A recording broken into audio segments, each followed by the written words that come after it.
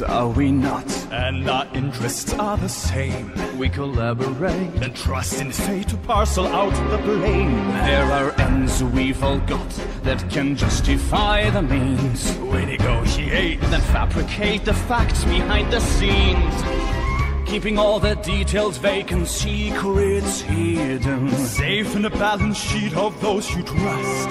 Because history is a story told by the winners of the fight. You imply a little, falsified by a little sailor. Who's gonna question what goes on in the middle of the night? Not a tinker, not a father or Mercedes or a jailer.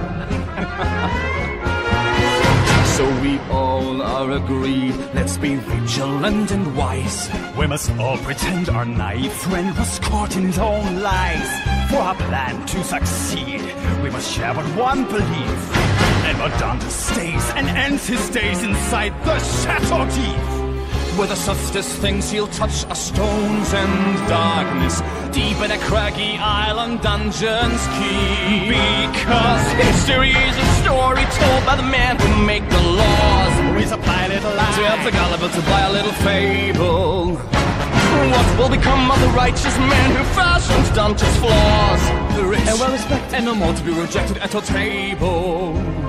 I'll be a comfort in her time of grief and anguish. I'll be Mercedes' ever faithful acolyte every night. And part of me wishes Dantes didn't have to languish, but I can see it's him or me. Let him sit there and rot till he's forgotten. Let him run.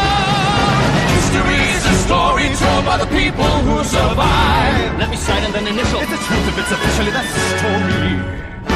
What if the cost us one young man so 3 more men can survive? He's the price we have to pay to live and fight another day for love and glory. He was standing in the way of friendship, justice, and my say. So goes the story.